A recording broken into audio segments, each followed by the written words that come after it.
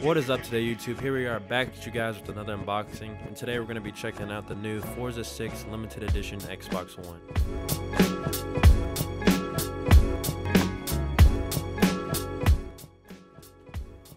Alright guys, so let's go ahead and get into this Xbox One Forza 6 edition unboxing. And of course we have our box here.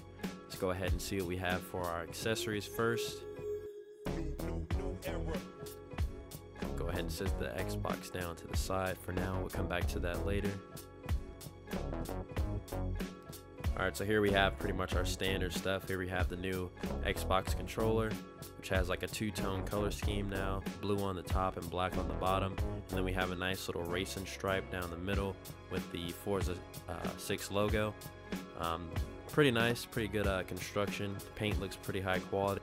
Nice matte blue finish. Doesn't look like a fingerprint magnet like you see with the glossy ones sometimes. With this controller, it seems like they went for like a sports car theme.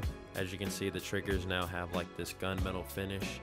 Looks like that something you would find in like a Ferrari for their paddle shifters, or the gas and brake pedals. Very nice. And of course we have like a rubber grip on the back, which mimics a steering wheel, which is pretty cool as well. Next up, here we have our standard power brick, just black, the same one you get with any other Xbox One. Go ahead and set that to the side. Then we have our wall adapter, or our thick gauge wire that connects to the wall, and a 6-foot long HDMI cable.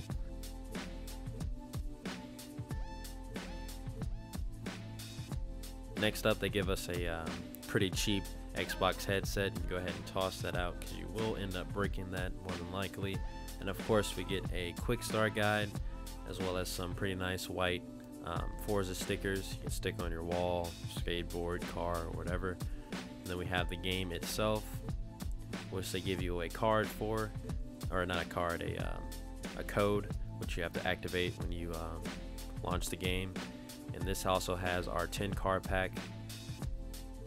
Then we get 2 weeks of Xbox Live, which is pretty good. I forget what they used to give you with the Xbox 360, and then we have our standard user main. Alright, so here we are with the Xbox itself, the main attraction, what you all have been waiting for, and it feels pretty nice in the hand. Of course, it's an Xbox. We have that nice racing stripe with the Forza logo again on the left hand side. At first I was kind of leaning towards just not getting this and waiting for the Halo edition to come out, but after I see it and I've got it, it's kind of grown on me. It actually looks like a high-end sports car in a weird way, even though you know it's an Xbox.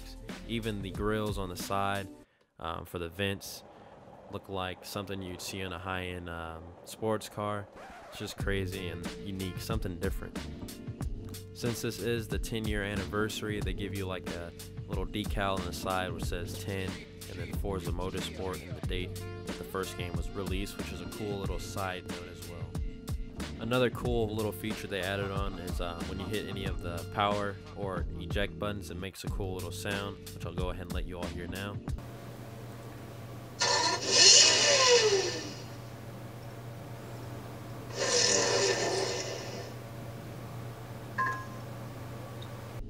Alright guys, so that's going to conclude this video. Thanks for watching. Comment, rate, and subscribe. We'll see you guys later.